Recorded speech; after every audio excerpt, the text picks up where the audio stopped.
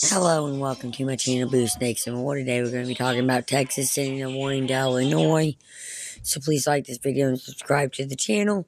And for more videos like this, watch my other house channel, A&A Snakes and Stuff. My youngest son's channel, Annie's Toys and Games. Or my oldest son's channel, Little Chris. My channel.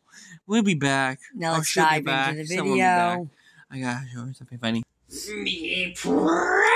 Last night on national TV, the leader of Texas sent a stern warning to the land of Lincoln.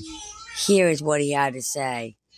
According to an article from ABC Chicago, the governor of Texas, Greg Abbott, warned Illinois that the state of Texas will continue to bus migrants to the land of Lincoln. The warning came during Greg Abbott's speech at the Republican National Convention in Milwaukee. What exactly did he say? We have continued busing migrants to sanctuary cities all across the country.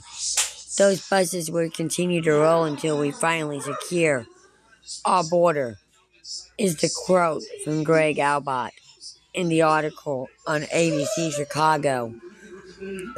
The article goes on to say 44,874 migrants have been transported to Chicago since August 2022. Of those, nearly 40,000 have arrived by bus, and nearly 5,000 have arrived on flights at O'Hare and Midway. The article also mentioned that leaders in Illinois and Chicago have asked for more money from the U.S. government to deal with the migrant crisis in the state.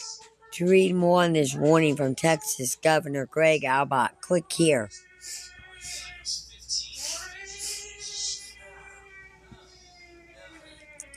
I don't blame the governor of Texas for busing and sending migrants to states that are sanctuary states and cities that are sanctuary cities. Texas is on the front lines of the border crisis in this country. And if there are states that will welcome these people with open arms, I get why Texas is sending these migrants to these places. The better question is, should states like Illinois be sanctuary states? And why don't we have secure borders with safe, effective ways to allow good immigrants into this country? Just saying the names of these towns immediately conjures up images of grand mansions, luxury cars, and richy restaurants.